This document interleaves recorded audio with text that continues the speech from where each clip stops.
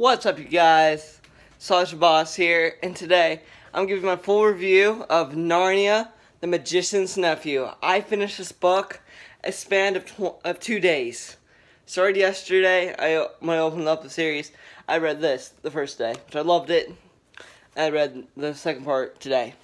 We'll finish the book today. I absolutely adore the story. It's so good.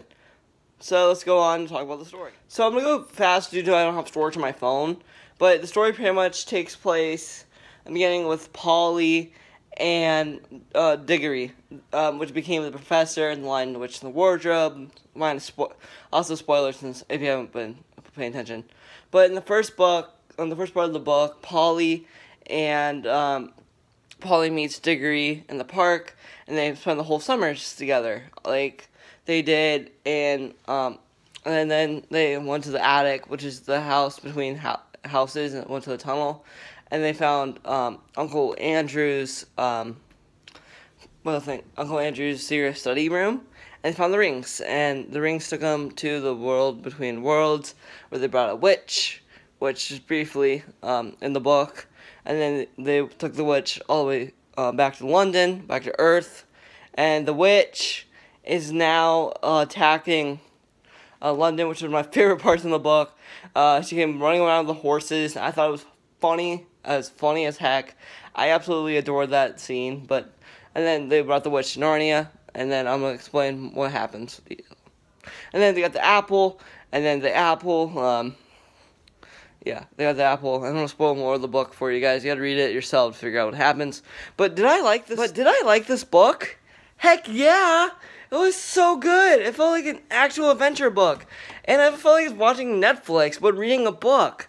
And I loved the rings. Briefly, the rings take you from puddles. The green brings you back, and the yellow takes you there.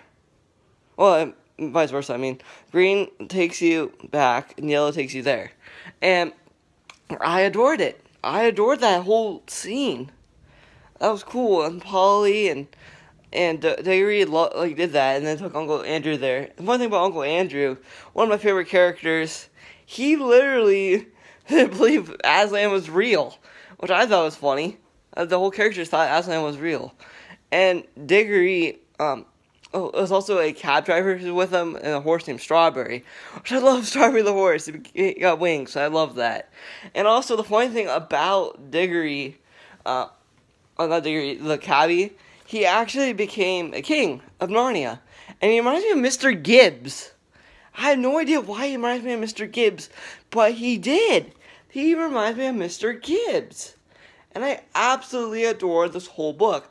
It explains how Narnia was created, which is my favorite part in the book, because it talks about how Aslan sung a song that created all the animals through Narnia, which I adored. I really appreciate it. I don't want to spoil more, but the professor grows up in this rich house because the dad came back from India because the uncle died and they inherited all the money. And then Polly comes to visit him each holiday. What happened to Polly afterwards? I want to know more. She's not in any of the other books besides this book. And the professor is not only in the other book, but the whole professor's story, I feel like it should be more of his youth. But when he got older, he built a wardrobe that took Lucy Pevins through the to Narnia, to Mr. Thomas, and the witch is still there. And he struck a bell, and the witch is there. I'm like, it was so good. I highly recommend this book. My favorite part of the whole book is the creation of Narnia, and then the pool jump. The pool jump was cool with the rings and finding Polly and just exploring the ruins, and then unleashing the witch. I love the witch. Oh my gosh, she's so cool. I've only seen the first 2 movies, Prince of Caspian and Magician's Nephew. Prince Caspian and Lion, Witch, and Wardrobe. I watched the movies, so I know what's happening. But this is the Lion, the Witch, and the Wardrobe. I'll read this. Probably takes me 2 days. Love the cover art. Briefly, it says Narnia. Here's the read up. You can pause the video here to read it. So there's that. At the end of the day, I'm going to say this is the best way to start a new series, in my opinion. Helps me think of other things besides COVID-19 and the whole United States. And it was a rainy day, so why not read a book? And 10 out of 10, a really boss book. So, for Narnia, And thanks for watching. Sausage the Boss.